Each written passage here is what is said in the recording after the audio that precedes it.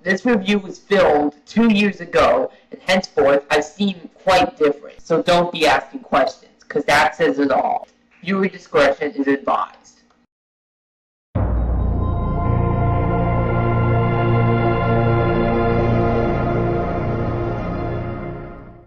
Hello everybody, 4444/Ninja here, bringing you another review. And today I'm going to be reviewing a Bionicle set that I just got today. Bionicle Glatorian Legends Stronius. Or just Stronius. So anyway, let's begin. Now first let's see what the biocode is. And here's the biocode right here. Like I said in my Bionicle Stars Paraka review, or Nectin is his real name, which I didn't mention in there, is that however, oh wait, so, never mind, I forgot what I was gonna say, but anyway, oh wait, I remember what I was gonna say, that I can't focus the camera. I don't know if it even does, or I don't know how to. So anyway, the biocode is, as you can see on the back of the canister, it's 57RN1S. I recommend writing this down. I will repeat it. 57RN1S. Alright, so yeah.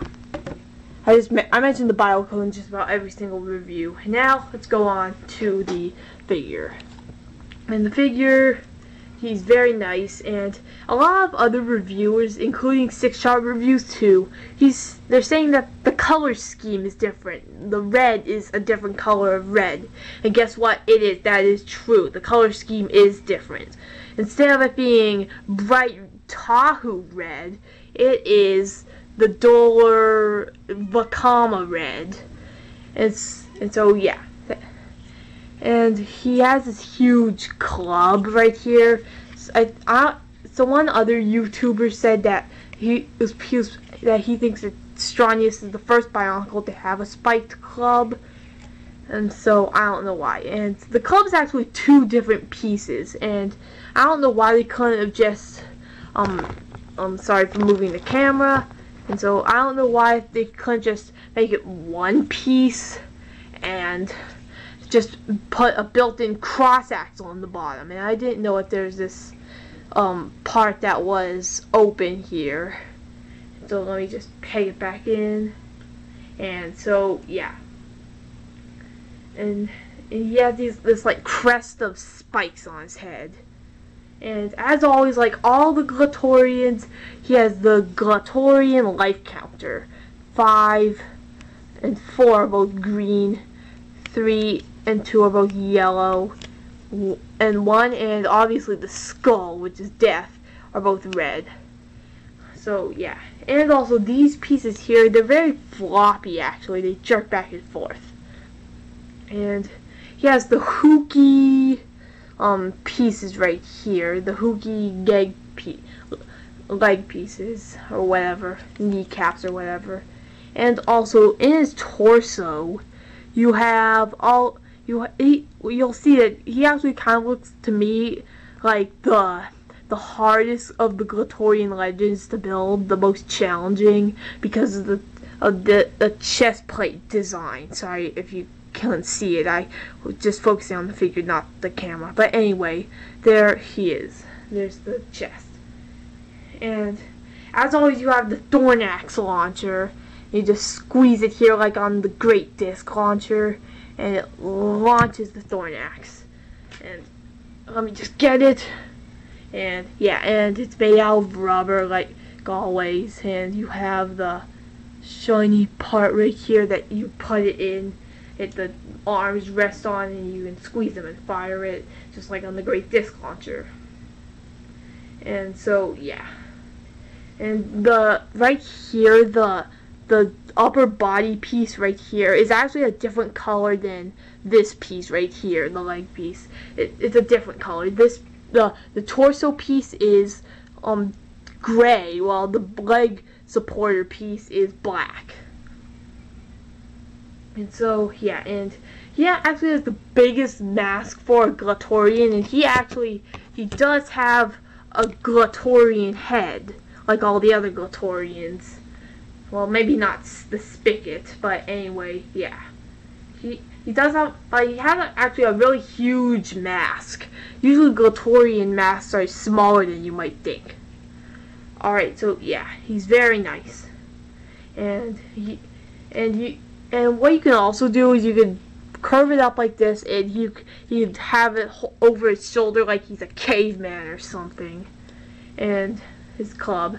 So, and you can also hold it, put his hand down, his arm straight, and you can whack people with it. And I know Stronius hasn't been in the camera much. And one more thing is that oh sorry, there goes his thorn axe. It fits right in there. And one more thing is that his mask, no, not his mask, his neck, it goes up like this, so he has a pencil neck. A lot of people actually hate the pencil neck feature, but I don't mind it. A lot of people actually think and that's how the instructions told me to leave it. And actually, a lot of people think the pencil neck feature is like, and a lot of people think it's like this. Let me just stand them up. So